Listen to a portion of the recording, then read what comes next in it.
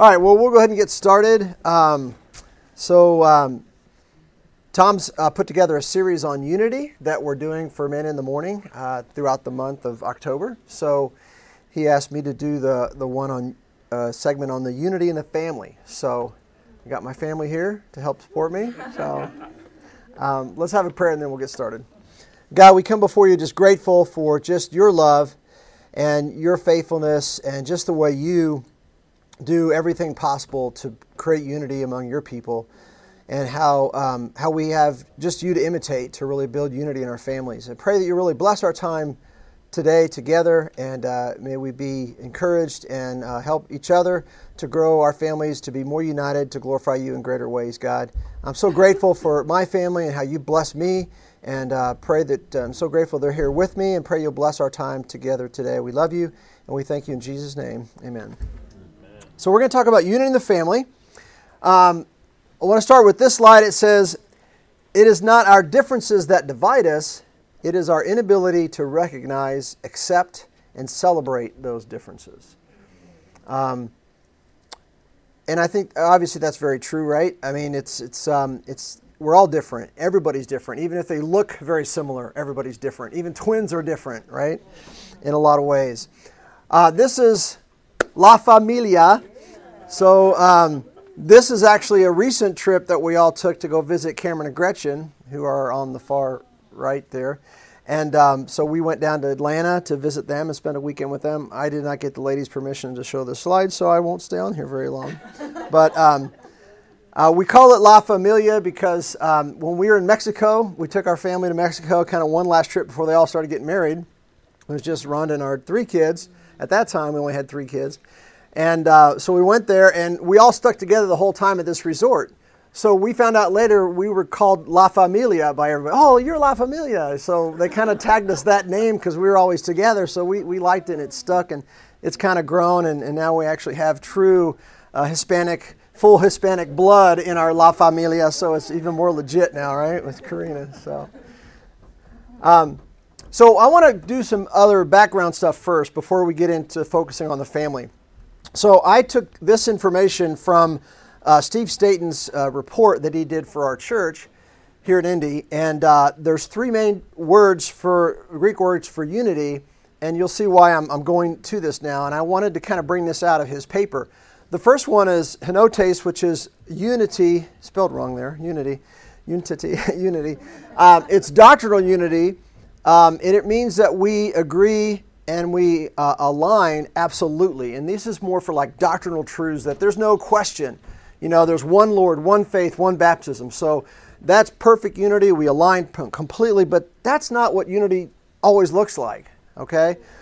The second word for unity is the word hen, which means one. And it refers to relational or, it looks like familia, right? But familia, families type oneness, okay? So it's that expressing an idea of togetherness, relational connection, okay? That's when you see this Greek word throughout the Bible, that's what he's talking about. It's just a feeling of togetherness, oneness, relational. And that's the one we're going to focus on the most for the family. But then there's another 2 words that are very similar, that are used kind of interchangeably. I won't even pronounce them for you. You can read them there. But they basically mean harmony. Harmonia. No, I knew I shouldn't have done that. Moving in unison, rushing along, and in unison together is what the second word really means. And basically this is about having unity such that you can progress and move and make things happen, okay? And this is all throughout the book of Acts, right? Because you see Acts is the church is moving. And because they have this sense of unity and oneness, hi guys, they're able to move together because of that oneness. So all of these are different flavors or different, expressions of unity. Just like we understand there's different types of love, right? There's the agape love, the phileo love, which is friendship, the eros, which is romantic. They all mean love, but they're different fashions of it, right? That have different purposes. And so when we talk about unity, it's important we understand there's all types of unity in a sense, and that we've got to make sure what kind of unity we're really talking about. And for the family, we're especially talking about that middle one. And I'm going to talk about why, okay?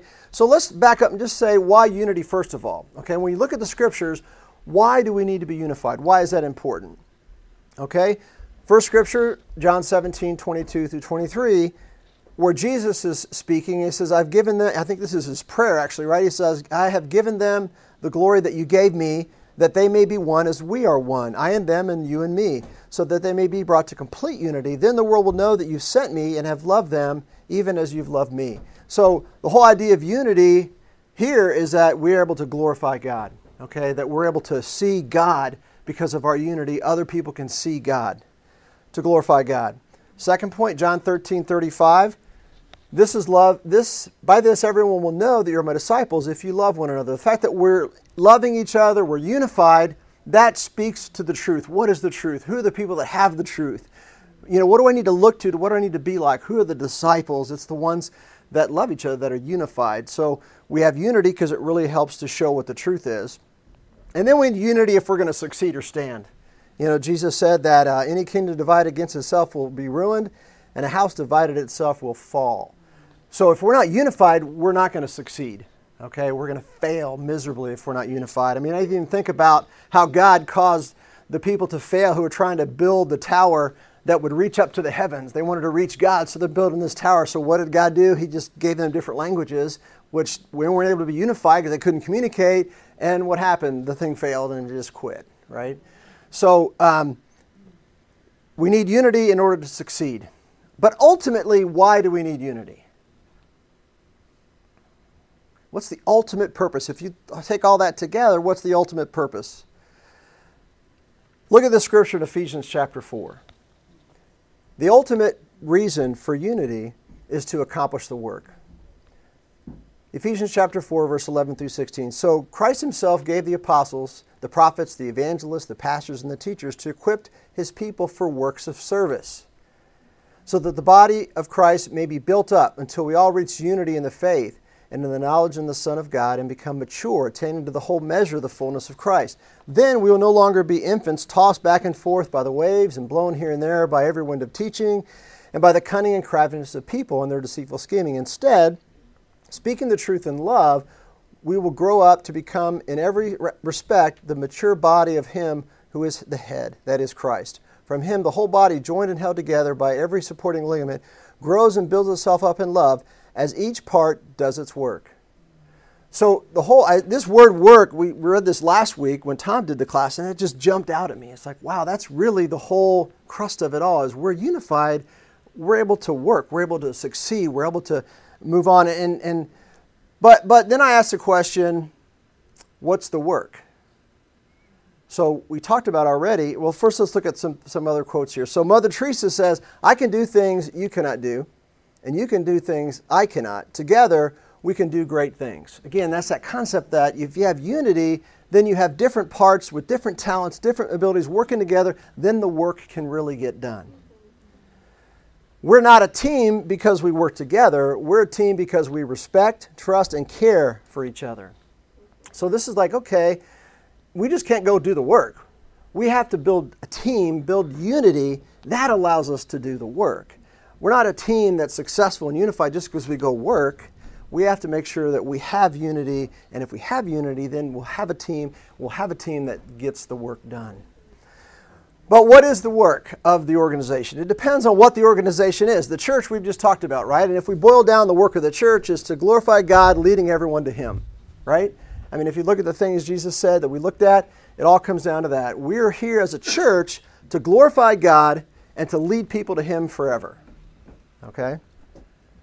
But what are some other organizations whose work is a little different? Name some other organizations and what's their purpose, their work. A company. What's the company's goal? What's their bottom line? Make a profit. Unless they're a nonprofit, then their goal is whatever their ambition is to be a nonprofit. Exactly. A company is to make profit. What about a sports team? I showed you the answer too quick. The sports team is to win. You know, I like, who was it? Tony, not Dungy, but the other guy that's on the talk radio all the time.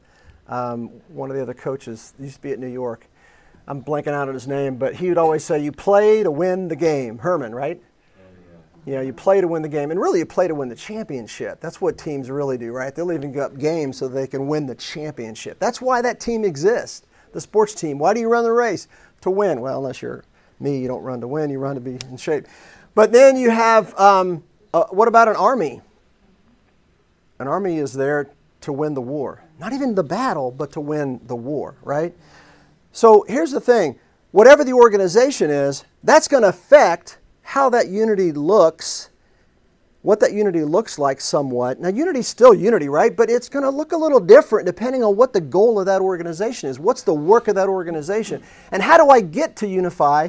That's going to look a little different. If I'm in a company and I've got to have a profit, then I may need to cut headcount. I'm probably not going to do that in a church. We don't cut headcount in the church, right? You know? If you're a coach, man, you're going to pick the best players. If I'm talking about my family, I don't pick players that are the best. I mean, that's my family. That's a different organization. There's a different work involved there. So that unity looks different. How we motivate, how we inspire, what do we scheme about? That's going to be different depending on what that organization is and what's the work of that organization. All right, all that's probably, yeah, we knew that. So let's get moving here. So what about the family? What's the work of the family? Why as a family do we need to be united? What is the work of the family? What's the purpose of the family? To love one another, help each other. Okay, to love one another. And that's to love one another, to help each other grow. And that's similar to all the other, but it's a little different, right? It has some different things around it. And I look at it this way. To love its members by meeting their needs. That's the bottom purpose of the family. If you look at Maslow's hierarchy of needs, you see this. The bottom one, I think it's kind of chopped off. It's the physical needs, right? It's food, water, and then safety is like security and shelter. And those are fundamental. We know that. We do that. In all honesty, you can, in most cultures, most countries, you can get that even outside of your family, right? There are mechanisms to give you that. But even those mechanisms fail at that middle, most essential piece, right? I mean, basically the bottom two are just to exist and not die coming out of the womb, right? But the middle one, that's what starts to build and make a person have an identity and make a person whole, is that they need to feel a sense of belonging, they need to feel love, they need to have intimate relationships. Guys, there's no other organization that meets that like the family is intended to meet that. And that's our problem, right? In society, we all know that. The breakdown of the family is why we don't have these people having these essential needs met of a sense of belonging and love. You can take a child who's been in an orphanage, had their physical needs met, they were safe, they had the bottom two covered, but that middle one right there didn't happen. And there's all kinds of dysfunction in their life for many, many, many years because of that. So that's not a slam on them as a person. That's because they didn't get that fundamental need met. But here's the challenge. Are our families unified so that we're really meeting that need in a growing way, right? And we can't assume that just because we're in the church that we're meeting that need the way we need to meet it. And we can't give ourselves to any organization, be it our job, our sports, or our church, to the point that we don't meet that essential need of the family, okay? So that's what we're really focusing on, is how do we build unity in the family? Why do we build unity in the family? So the family can do what it's meant to do, which is to show that sense and give that sense of belonging and love to every member of that family. Make sense? Yeah. Now here's the key point. A family doesn't need to be perfect. It just needs to be united. If it's united, it's going to meet that need. It doesn't have to be perfect. Not every duck's in a row, not everybody does things the same way, not everybody does the right thing, but if we're united, we'll meet that essential need, which will allow every individual to go on and do other things in their life. So our focus today is how? How do we build unity in the family? Okay? And here's where we want to kind of discuss and have more time together. I have 3 main points that I want to kind of camp out on today. And the first is that you can't even think about having a family that's united until you're really united in your marriage, okay? Now, I know there are blended families, mixed families, different families. You've got single moms, single dads. That happens. And that's different, right? Because if you don't have a marriage at the top to look to, then the kids can't expect that marriage to be united. Now, obviously, it has other challenges that we could talk about in another class. But when there's a marriage at the top of that family, that marriage has to be united, or you won't have unity in the family. If you don't have unity in the family, you're not going to meet those basic fundamental needs of people feeling loved and belonged to. So let's talk about the unity in the family. First of all, children will reflect your marriage. If you're combative, blame-shifting, disrespectful, ungrateful, impatient, rude, selfish, the children will reflect that. They will just imitate that. That just becomes who they are because that's what they feel, that's what they sense. I mean, that's one thing. You can't hide who you really are from your family. You may hide it at work, you may fake it at church, you may fake it at, whatever other team you're on, but you can't fake it in the family. That's just where you live. That's day in and day out. So where our marriage is, that will impact our kids. That's going to be what they imitate. Or are we humble and gracious, respectful, grateful, patient, kind, and giving? I mean, that's what we want our kids to be, but they're going to imitate what they see in us, in our unity. So we've got to make sure that we're fighting for unity in our marriage. We're not perfect. We blow it in our marriage. My wife and I have known each other since 7th grade. We started dating our senior year of high school. We basically have grown up together, went to college together, we became Christians together. Before we were married, we kind of grew up together, but we still blow it, especially her. I mean, no, especially me. I mean, we blow it. But one thing we try to do is we let our kids know when we've blown it, and we try to apologize to them about how we've set the wrong example, how Dad was too harsh, Dad was too impatient, Mom wasn't respectful in this situation.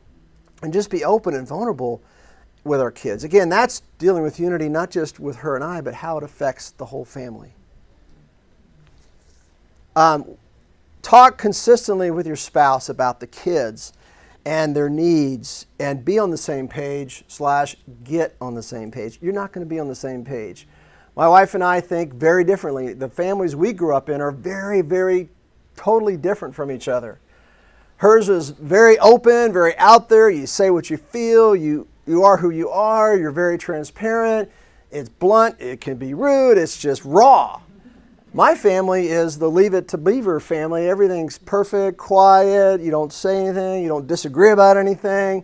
It has harmony, but it's kind of shallow sometimes, and it's not, deep by nature. It's gotten a lot deeper. It's gotten a lot better over the years, but we tended to kind of not talk about things when we disagreed. I didn't really see how to resolve conflict and how to resolve an argument and disagree and resolve that. She saw that played out. So we come at those things very differently. So we have to really be able to learn to listen to each other and get on the same page with how we're going to build this family and what our family is going to look like. And with that, also just planning and praying continuously together in your marriage for your family. I mean, it's a constant conversation. When they were little to even now when they're all married and living outside of our home.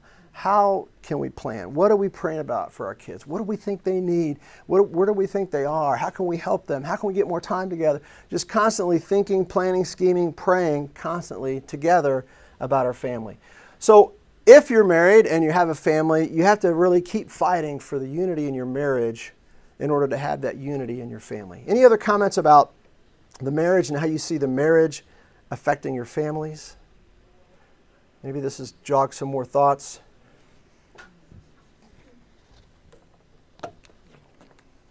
Okay. So that's the first main point. I just feel like you can't go past that one, right? Now, you got to do other things, but I'm just saying start there. The unity of the family.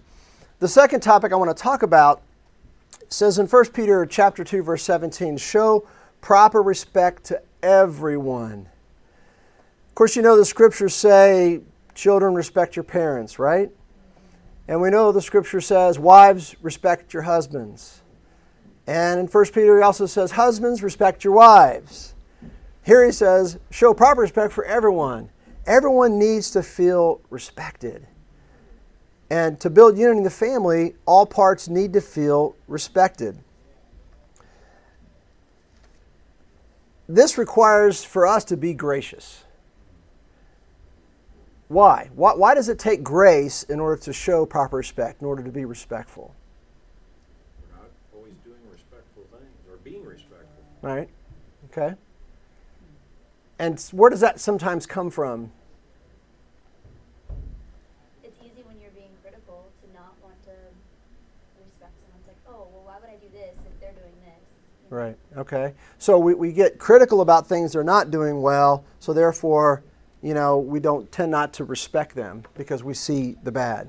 And I think for me, that's kind of the bottom line, right? I mean, it's so easy to see the wrong, right? I mean, by nature, I don't know why we're that way, but maybe some people are much more gifted. I think about Lisa Kate. She's probably much more gifted to see the good in everybody.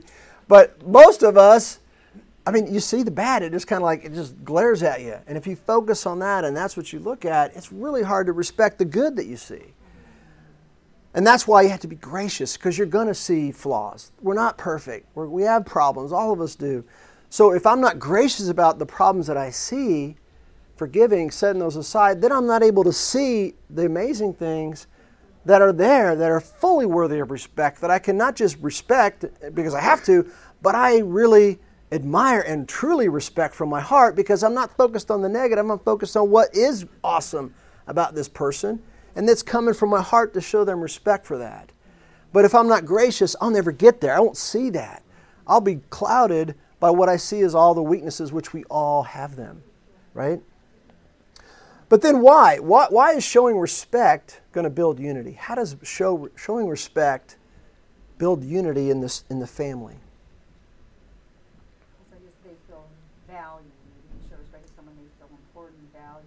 Okay. They'll want to work together more to be a part of the family. Exactly. When you feel respected, you feel valued. You feel like you bring something to the table. That makes you want to come to the table because you feel worthy. You feel like I've got something to be and to contribute here. Exactly. So we feel valued when we feel respected. Therefore, we contribute more. What else? When you feel respected, then the temptation to be defensive drops. Okay. And when that happens, then you begin to relax more, and you're more open to actually other ideas and even being corrected. Yeah. You're much more open to being corrected. That's true. If you're wrong. That's exactly right. I'm going to share more about that later. But when you feel respected, then you're more teachable. And think about that. You got a family, you're trying to teach these kids things. If they feel respected, they're going to be much more open to being taught things because they don't feel beaten down by what you're trying to teach them. They feel lifted up about other areas you respect them in. Makes them much more open to learning other things. Okay? Well, what are the thoughts about why respect builds unity? Are some good thoughts. Let's discuss what makes people feel respected. You could think beyond family, but obviously we're talking about family. But what is it that makes people feel respected? How can you make people feel respected? It says show proper respect. How do we show proper respect? What are ways we can do that? What are ways it communicates respect? Just asking opinions. Okay. Maybe my kids know something more than I do. We can, seek their opinion Exactly. on what that is. Yeah. Don't you feel respected when someone asks you your opinion? Especially when they go so far to say, I need to learn this from you. I see this in you. What do you think about this? Yeah, you feel respected when you're asked your opinion, you're asked questions. Okay? Yeah. I think when you're listened to, Okay. respected when I'm listened to. Yeah. When you're really heard, you're listened to, you're allowed to express yourself versus being cut off and corrected before you can finish what you're saying. Okay? What else makes you feel respected?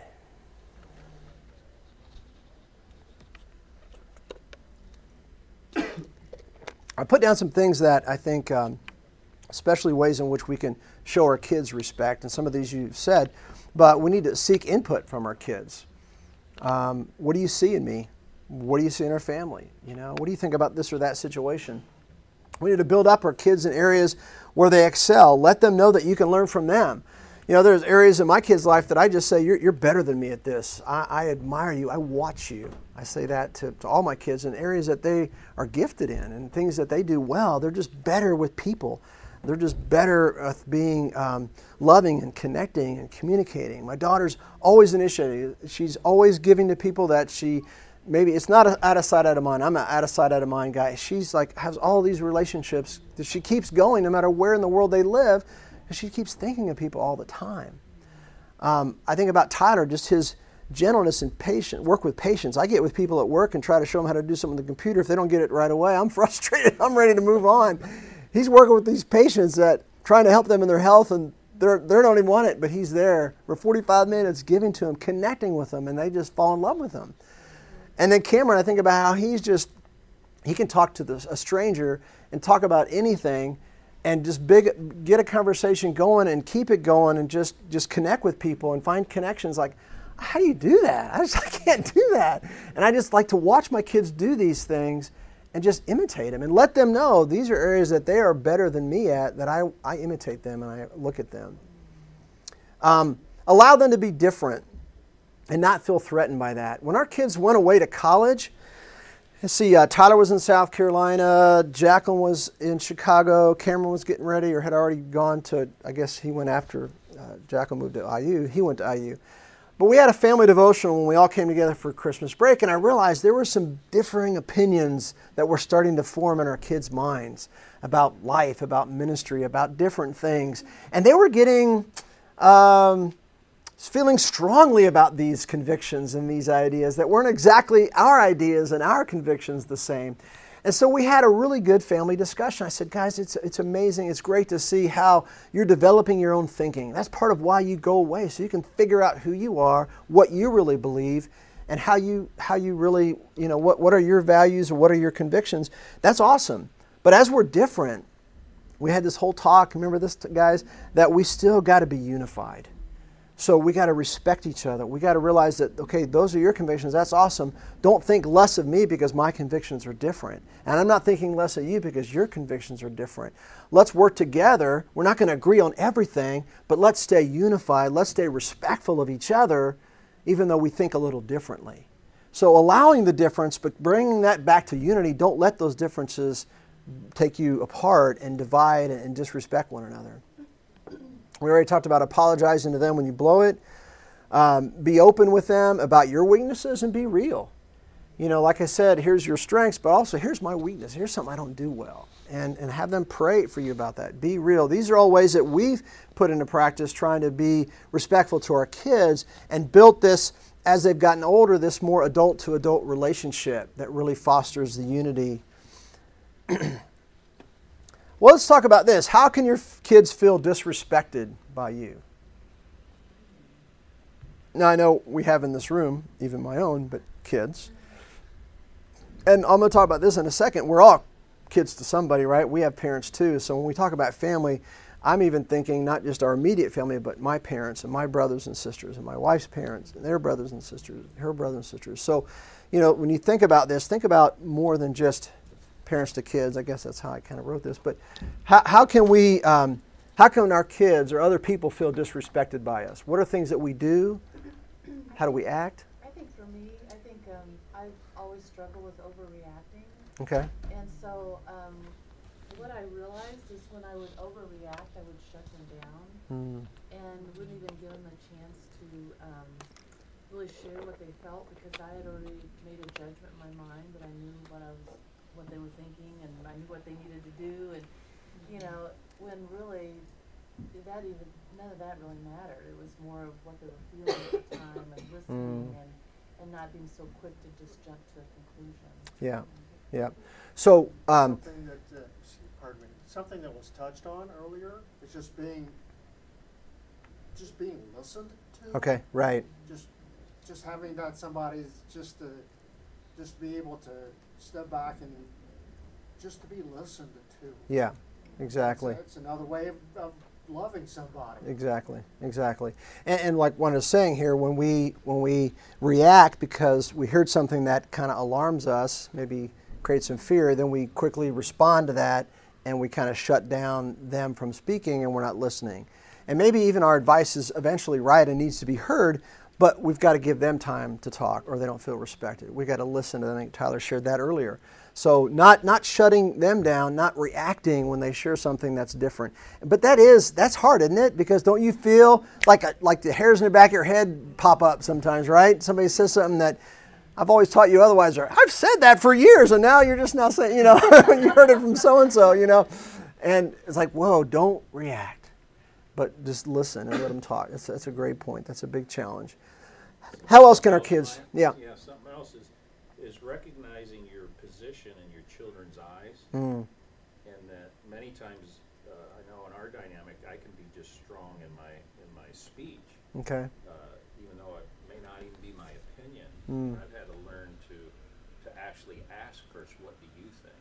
Okay. Because we got to remember, it's kind of like remembering who your audience is Mm-hmm. and what that dynamic is. Right. Because Right. that really sets a tone for the beginning of every conversation. Yeah. Can set a tone. Sure, that's a great point. Let me see if I capture what you're saying.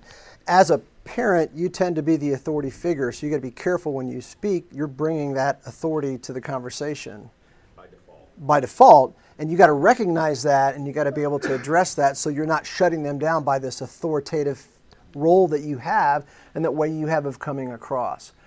That's a great point, and that's just thinking about, wow, I've got to overcome what obstacle might be there by virtue of who I am and what my position is, right?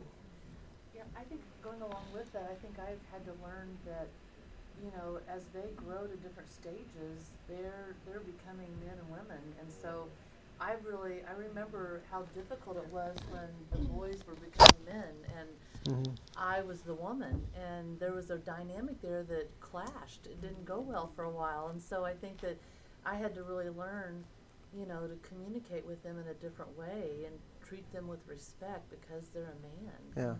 Yeah. And that was hard because I'm the mom, I'm the authority, but I remember that being a huge, you know, shift in my thinking that if I don't get this, then I'm going to lose my boys. I mean, emotionally, I felt like I was going to lose some connection if I didn't do that. Right, right.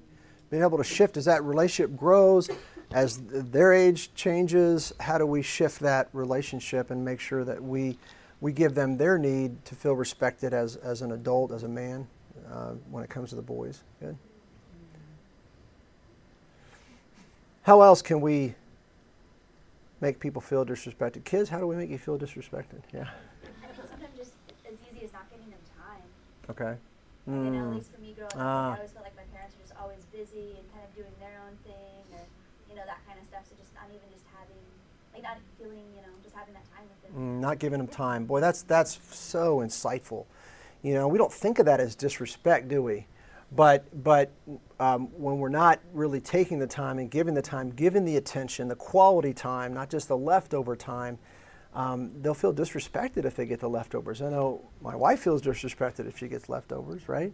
So how much more, and the kids are going to feel that. They're going to sense that you're just giving them the leftovers, if anything. So giving them that time, that quality time, planning it, that's a great point, or they'll feel disrespected, okay? You know, something I experienced growing up too is the inability of a parent to connect emotionally. Okay. Because when you're young, I was going to say when you're younger, when you're older too, there's a lot of turmoil internally. Yeah. And you have to be taught many times in how to think about it, how to deal with it, how to express it. Yeah. And as parents, we need to lead our children. Right. Right. And I remember a lot of frustration growing up because I just didn't know how to even capsulize what I was thinking. Yeah, how to communicate what we're really thinking, how to connect with them emotionally. And a lot of us, you know, maybe we didn't have that so much in our family dynamic, and it's definitely kind of more historic. You know, you see less of that in older, more traditional families, but even in our lives, we can just be shut down and not learn how to connect with each other. And I think, you know, the whole series we've had on the marriage and I Choose Us and even the parenting stuff, a lot of it comes down, what I see is vulnerability. How do I learn to be vulnerable, really humble and vulnerable? And I think sometimes we've seen vulnerability as a sign of weakness. And as a parent, we can fear sometimes vulnerability because then we think, oh, we're not, you know, being in control and in charge. But obviously there's a wrong way to do it, right? We don't want to totally just dump everything on our kids and expect them to fix us. But a vulnerability is a really way of connecting, right? It gets past some things that maybe we wouldn't have otherwise said. I know I kind of went on to something else there. I want to talk about another angle on this, and that is expressing, because it said show proper respect to everyone. I want to share for a minute about just really how much we need to express our appreciation to our parents and even seek advice from them no matter where they are spiritually. And I wouldn't limit it just to parents. Let's talk about your siblings, your parents, your aunts, your uncles, your family members, okay, that go beyond maybe your immediate household. And for me, I had a really good conversation with my parents last weekend or 2 weekends ago when I went to visit with them when Rhonda was at the marriage, the Women's Day. And I had a good conversation with them about me teaching this class, and I was reflecting back on my life, and I said, you know, I really made some mistakes when I was young and I studied the Bible and I became a Christian. I really felt like all the answers I needed were going to come from the Bible and from the people around me who were teaching me the Bible, and I really didn't feel the need to come back to you, Mom and Dad, for input and advice and guidance. And I said, that was really wrong. That was really disrespectful, and I'm sure that really hurt you. And I said, you know, I'm really ashamed to say that not until I had teenagers did I start realizing this. Because when I started having teenagers, I thought I had all the answers in life, you know. And then when I had teenagers, I thought, wow, this is really a challenging stage. And then I started thinking about my parents raising 5 teens without the support of a church family like I have, without the scriptures, and yet they did a phenomenal job of raising teenagers and training us in so many aspects of life. And I was blown away, and I just thought, wow, I have so much more respect for my parents. And I remember especially trying to show that to them and communicate that to them and start going to them for advice and for input. And honestly, during all those years, there was probably about, probably a good 20 years of that before I really had kids that were teenagers from the time I became a Christian. And all during that time, I wanted to teach my family what I learned. I wanted to share them the scriptures. And I had attempts to do that. But it really wasn't until I started really respecting them and showing them proper respect that I was able to go some places and have some heart-changing talks with them about what I had learned in the scriptures. And it just totally changed the dynamic of our relationship. Now, they sensed it, but I really sensed it. I really felt that I couldn't go certain places because I knew I wasn't showing them the right kind of respect. And once I was doing that, and I need to get better at it still, but then we had some very good, productive conversations to the point that we're actually able to sit down and study the Bible together. And I was able to say some things that were really hard to say, but they were the truth. But I was able to say them in love and from a position of respect, which enabled them to hear it so much better. And it's not an equation that necessarily works, 100% for everybody, but it's part of the process. The more I can be respectful of people, somebody said it earlier, then they're more open to that correction, that input, that direction, because they feel secure in the fact that you respect them, and therefore they're open to learn from you. And this really opened up the door for my family, Rhonda and I, to sit out with my mom and dad and study the Bible, and ultimately for them to be baptized late in their 60s when they were baptized. Maybe even they were 70 at that point, yeah. So, and that still blows me away to this day that at that point I could teach my parents, they would let me teach them, and they not only that would come to some convictions that were different than what they had their whole life at that age. But I really do believe a lot of that was born and promoted from me getting in a better position of respect for them. So I share that story just to say, guys, we need to show proper respect to everyone. And your families, your extended families, your parents, your siblings, there are amazing things in their lives to respect and that you need to respect and show them that respect. And that's going to really open up the door for you to help them in other areas that you've been blessed in, things that you've been shown that maybe they haven't seen. So, I'm sure you'll hear about this more in the future classes about respect, because I think it's a huge piece of what really builds unity is respect. But being able to do that in our families, in all directions, with each other. I know one thing Rhonda was always really good about, still good about, is really helping the kids show proper respect towards each other and resolving conflict together and having the talks they need to have together and not letting them disrespect each other.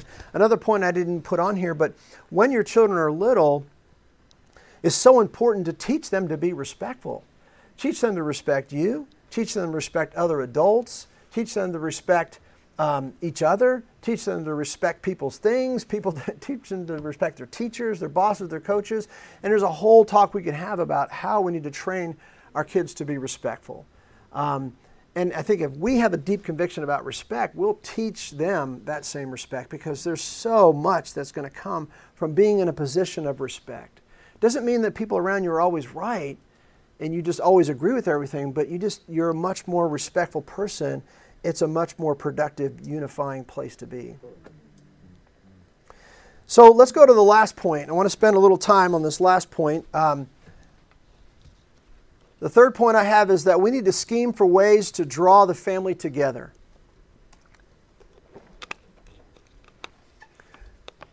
So this story and this verse in the Bible, I share it all the time.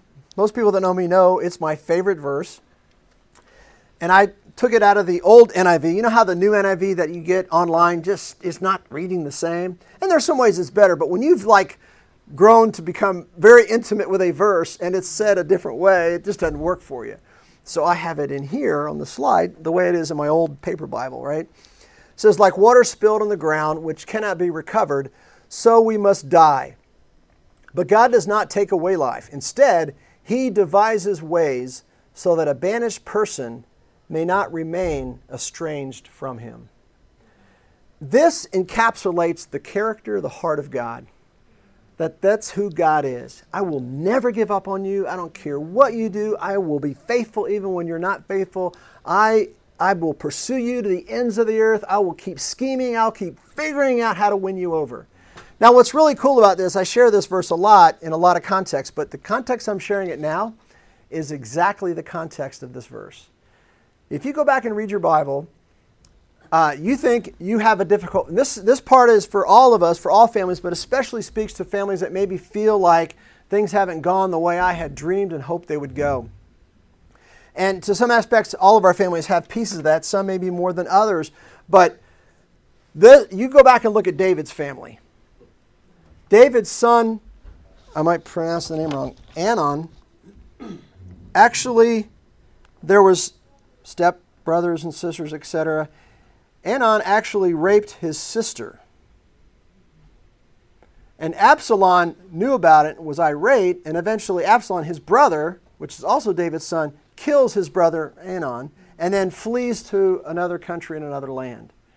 So you think you have a dysfunctional family. David had a very dysfunctional family.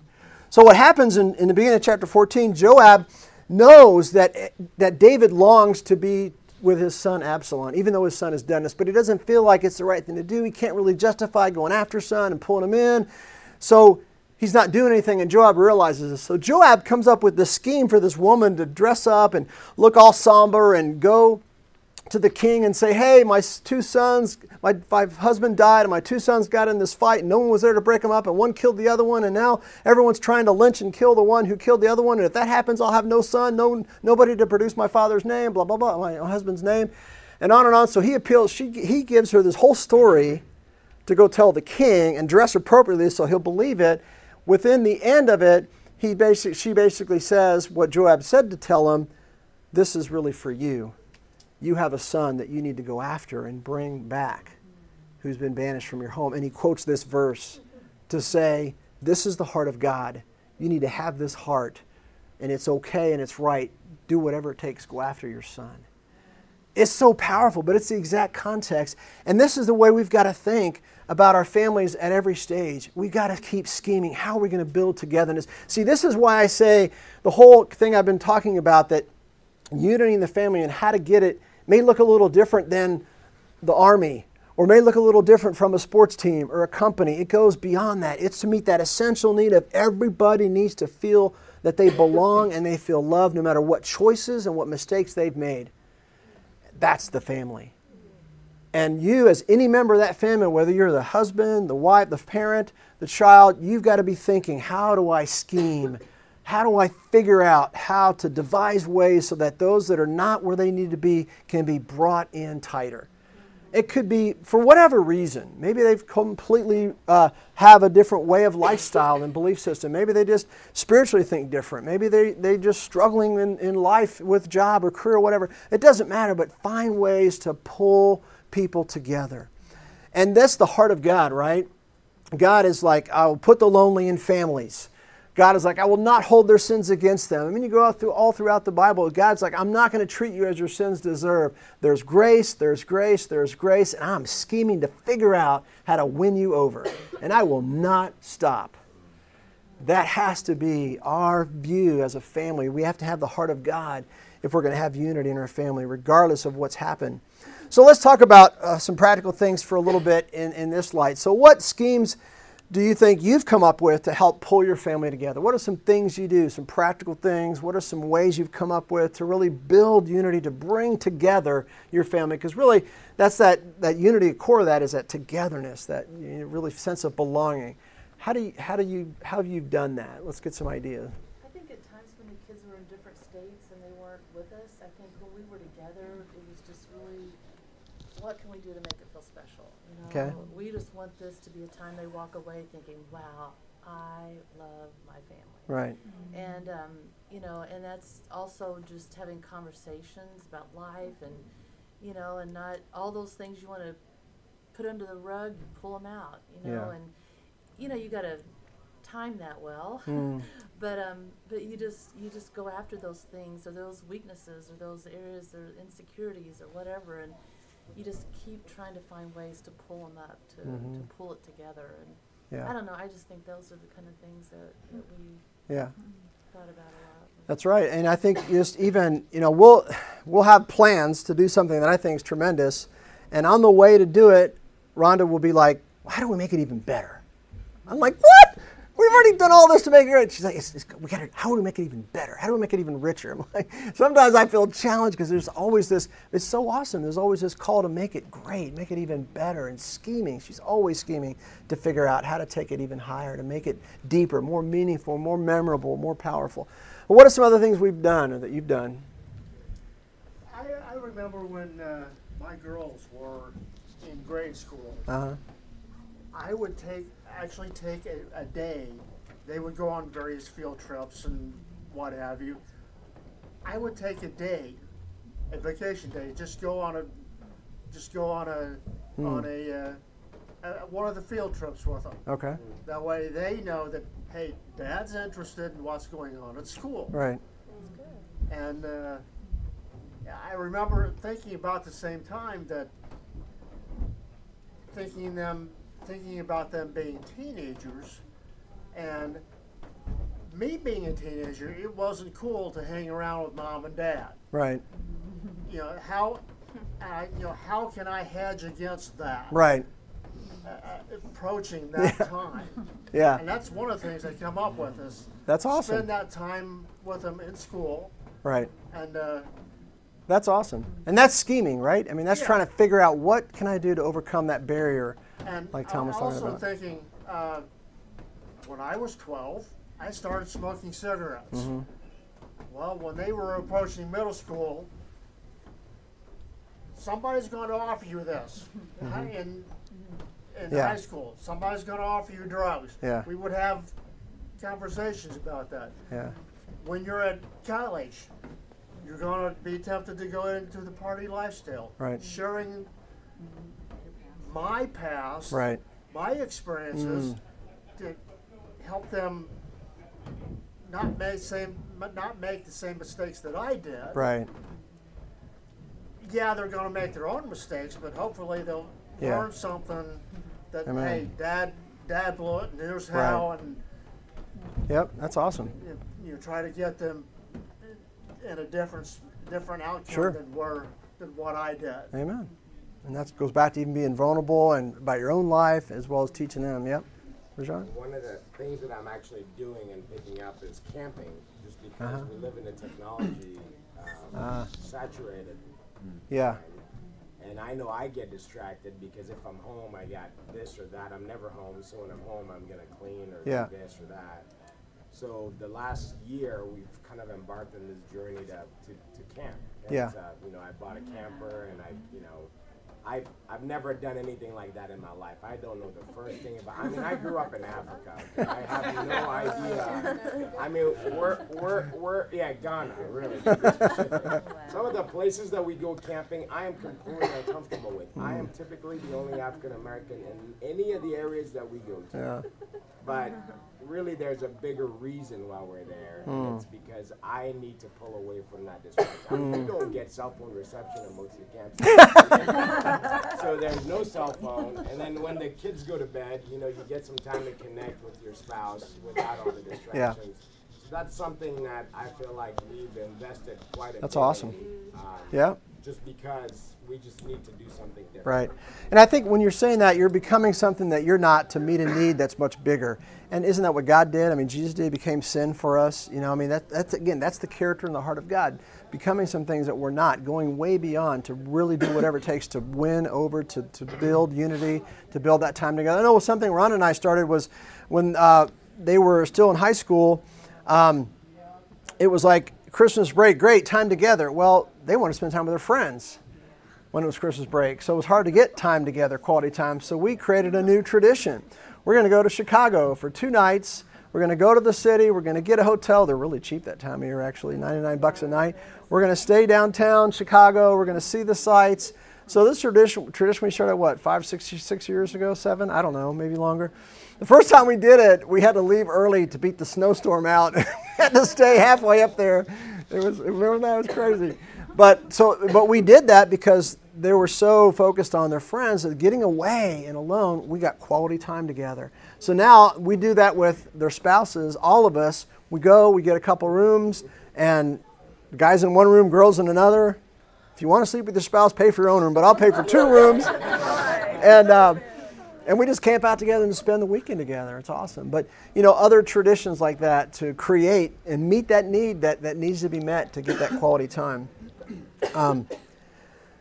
So we're running out of time, but create family traditions. My wife's always great about that. She created this new family tradition about every year you bring an ornament to hang on the tree that was something about that happened that year, and you share about it with each other. So each couple comes and they bring an ornament to the Christmas dinner, and we share about what happened in their life that year that's memorable. Make birthday special. Our oldest son's birthday is this coming Thursday. Every birthday we have a special dinner. They get to pick what and where, and we sit together and we have a great meal, and then we share things that we appreciate about them. And we all go around, we all share. Now this is all 8 of us doing this now as opposed to the 5 that it used to be. And the 2 that can't be there that are in Atlanta, they've already scheduled it in. They're going to Skype in. We'll set up the iPad there, and it'll be Skype. They'll be part of the whole meeting, and we'll do it together. We continue to make it happen even when we don't all live together. Plan vacations together. This summer, before these married kids start having kids, we're going to get away and do a cruise together. The cruises are going to cruise, and we're looking forward to that. We have this family text that we do, and I just titled it La Familia, and everybody's on it. And so randomly, different topics, different days, we'll just text everybody. Instead of, you know how sometimes you want to text something to one person, we keep trying to keep everybody in it, so everybody is, whether they live in Atlanta or they live here, everybody's informed what we're talking about, even the minuscule dumb things that we talk about sometimes. And I make jokes that make no sense and aren't funny, but that's Dad. That's what dads do. Make memories and talk about them, pictures everywhere, blah, blah, blah. But, you know, do a lot of things. Scheme. Figure out what works for your family. It's not the same. And all your kids are different. You got to figure out what works for them. One time, Tyler was really in a bad place, and I couldn't get through to him. And this is before this was even popular. And I took him out shooting. We went to a gun range and shot guns. I thought, well, maybe that'll do something. It's not like you said. It's not cool to be with your dad, but we'll go do something that I'd never done before. Expect all your family members to be at all family events. I think it's an expectation you got to create. My mom and dad shared this. We have a family reunion. All their kids and their siblings and kids. We have it once a year, and everybody does everything possible to get there. We schedule around it. We make sacrifices. The kids have all been part of this for years. It's an amazing time, but you've got to have everybody committed to being at all the family events. You've got to keep stressing that. You've got to make sacrifices, encourage them to make sacrifices to make it happen. In closing, in conclusion, to build unity in the family, we need to lead it like a good shepherd, laying down your life for the sheep, and they will follow. It's that spirit, that heart of God, that I will do whatever it takes to win them over, no matter how far they are, no matter where they're at. I'm not going to give up. I'm going to figure out ways. I'm going to scheme. And together in our marriage be unified, show them respect no matter what. There's reasons to respect, and show them respect, make them feel that, and keep scheming for ways to be together. So that's it. Thanks, guys, for all your contributions.